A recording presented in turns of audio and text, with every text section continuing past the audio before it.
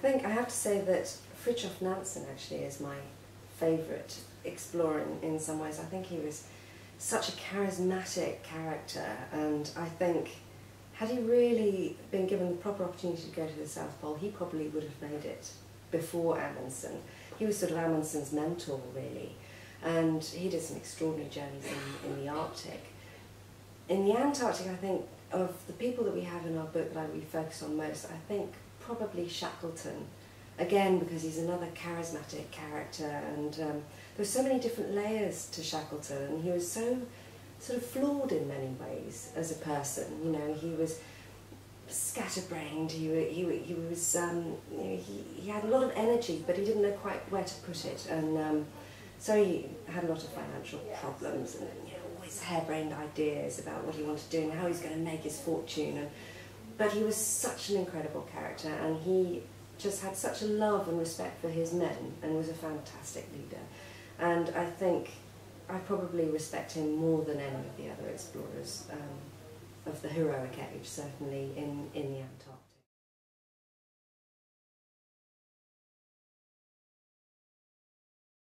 My father had a most fantastic library of polar books, and some beautiful original first editions of Amundsen's journey, and particularly Amundsen actually, because my dad had taken his books down to the Antarctic when he was a young man. So Dad had gone out to the Antarctic when he was in his early 20s and had become a surveyor and ended up mapping several thousand, tens of thousands of square miles of Antarctica, and spent 5 years down there and went to a lot of the huts of Scott and Shackleton and Northern Greenland and all these different places. So he had this incredible personal connection with not just Antarctica as a place, but also the history of it and the people themselves. He retraced a lot of the routes. And so we've got this wonderful edition of Amundsen's South Pole book, which is bound in my dad's own, he sewed it himself, a sledging case, and he carried it with him when he was retracing Amundsen's route. And so it's well thumbed and well travelled, and objects like that, I just love them. They're really inspiring as they are. We've actually got a picture of that book in South Pole, because it was such a crucial thing for me growing up. There were these objects which I found particularly intriguing, and so yes, I grew up with these stories, and Dad telling me stories of going to Scott's hut and Shackleton's hut, and having this real sense of their presence still being there. It was almost as if they were haunted is maybe a bad word, but that certainly the spirit of the men before him, because there really hadn't been that much time between my dad's travels and that of Scott and Shackleton.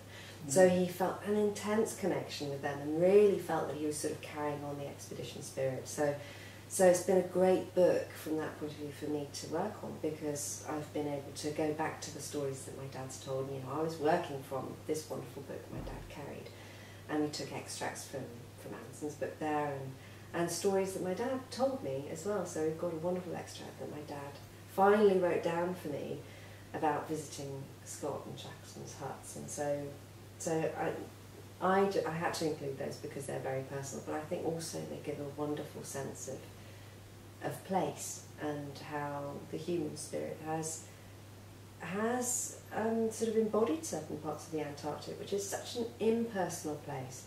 You really can't make a human mark, if you like, on Antarctica. It's constantly, with the winds and if there were no humans on there at all, if everybody left, all the huts, everything would disappear in a few decades. So, but there are these little pockets of human kindly feeling. I think my dad put it something like that. Of this lovely warmth of human spirit in such a vast and desolate place.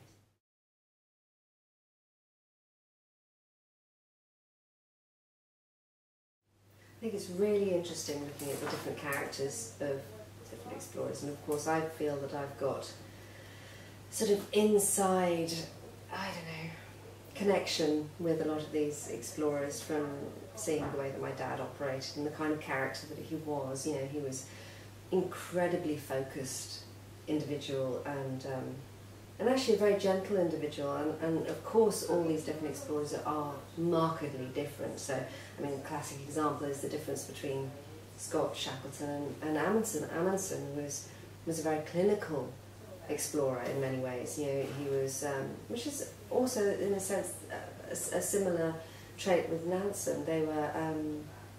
They researched meticulously what they were doing. They developed their own travelling equipment, and they did an awful lot of research with certain sort of tribes of Inuit and that sort of thing. So they felt they had a real connection with the place and travel, and they were fantastic skiers and that sort of thing. And so they had a very sort of good mindset, and it was all about achieving and the goal and that sort of thing. Scott was a very different beast. You know, he was prone to bouts of melancholia and very depressed and constantly, you know, doubting himself as a leader and explorer and whether he should be doing this, that, and the other.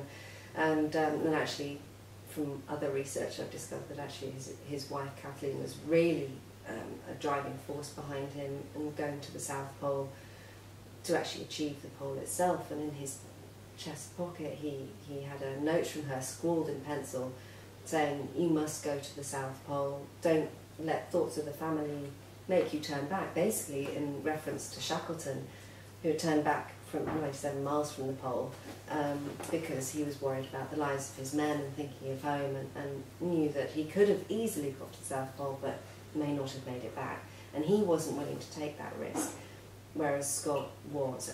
But I think a lot of that was Kathleen sort of giving him permission to do that and driving him to do that. It's no holds barred note, this one, you know. So things like that are really interesting. And from my dad's perspective, he was also a very, very driven individual, and also had this incredible connection. He had gone and spent a lot of time in northwest Greenland learning how to survive in the polar environment without getting frostbite, you know, learning the traditional methods of polar travel, and went then across the Arctic Ocean by dog sledge for 16 months without coming off the ice. You know, really was the most extraordinary journey, a real heroic journey, really. So yes, I could see my dad, and I can see the heroic age explorers, and I sort of feel like I understand them in a strange way.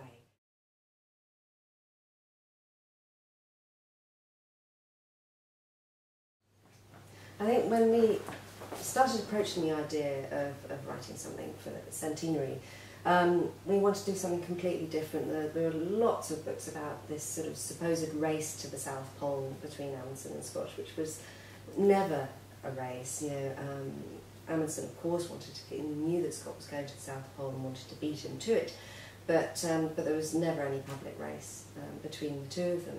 So, and actually, the whole idea of going to the South Pole needed to be opened out. We felt, you know, what was the attraction of the South Pole? Why would people want to go there in the first place? And as a geographical marker, it's very important. So, first people to the South Pole, obviously, that's, you know, incredibly important.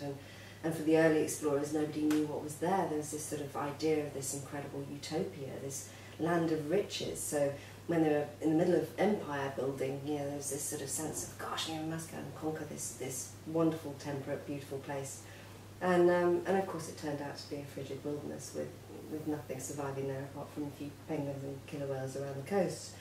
But I think what we really found fascinating was the sort of allure of the South Pole, really, you know, beyond the point of it being discovered by Amundsen and Scott and, you know, planting the flag. You know, why are people still attracted by the South Pole? Why is it still a place that people want to go to? And so we felt it was more important really to give a sense of the draw of Antarctica as well and the South Pole. It's sort of biography of the pole itself, really. To draw on all these incredible writings about the pole. You know, it's inspired so many writers, it's inspired artists, it's inspired poets. So we wanted to sort of bring all this together and have this treasure trove of ideas and musings about this extraordinary place that really is just a spot in the middle of nowhere. It's just a frozen place, and if we didn't have the Amundsen and Scott base there, there would be absolutely nothing there, just, you know, a windy plateau. So we really wanted to sort of bring something more to it, really, and also bring it bang up to date and sort of look at why modern adventurers still want to go to this place. And even if it's what we call a last degree expedition, where you've flown in and just walked the last few miles and feel like you've done something absolutely heroic. And of course it is a great challenge for people, but it's nothing like the great expeditions of the heroic age, and but it's all interesting, and it's all influences people in very different ways. So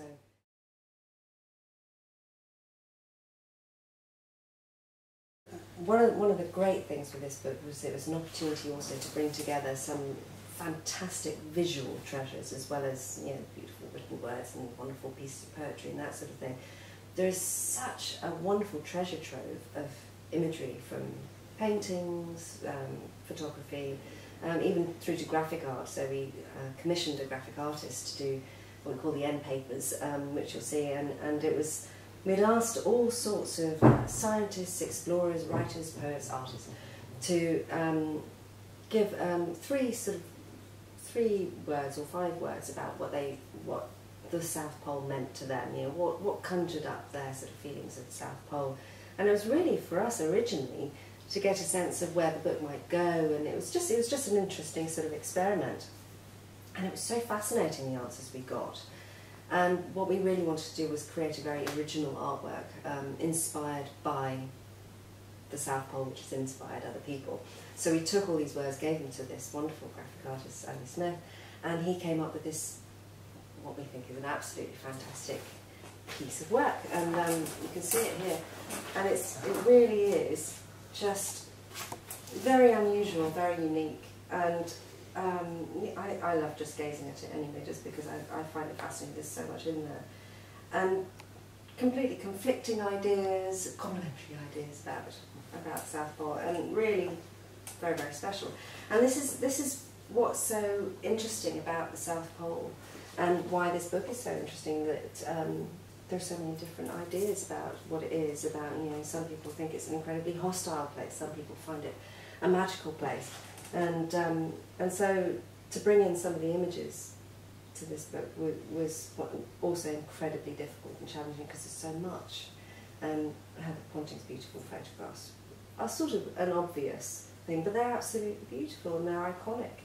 And so, and also then to bring in some other bits and pieces that people may never have seen before. Some of the wonderful posters that Shackleton and Scott used on their lecture tours and that sort of thing, and promoting their films, and these huge lecture tours they had to do right around the country and all over the world, actually, to raise money and support for the next expedition to find the South Pole.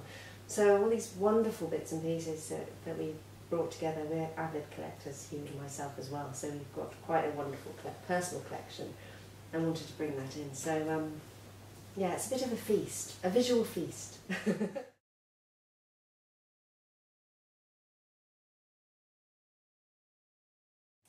I went to Greenland, as I said, when I was 10 months old, and my daughter is about to turn 10 months, and so we think it's high time that she should be donning her polar gear and getting out into the polar wilds. So yes, we're hoping to take her next spring up to northwest Greenland and meet my friends and family up there, and give her a wonderful sort of introduction into a place that's influenced me tremendously, and also Hugh. I mean, Hugh's fascinated by the polar wilderness too, and so that'll be a wonderful experience to take her up there. And it's been a few years since I've been up there too, so it'd be wonderful to go up there with the family and spend some time with her and my lovely Inuit friends.